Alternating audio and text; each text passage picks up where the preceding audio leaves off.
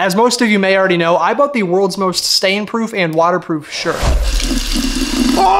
And since it's so good at being waterproof, what would happen if I went swimming with it? So naturally, we're gonna go swimming with it. Okay, we're outside. It's kind of dark out, but night swimming's the best, right? I'm definitely not stalling or anything, but look at this chair I just got. Yidahome sent me this awesome eggshell chair. I sit in this thing all the time when I'm editing because these bars give you shade from the sun, but then wind can also pass through the bars. So again, thank you so much to Yidahome for sending me this. I absolutely love it. Okay, I have the waterproof shirt on. I'm gonna get in the pool, but I don't know how to get in the pool. Should I like ease myself into it, or should I?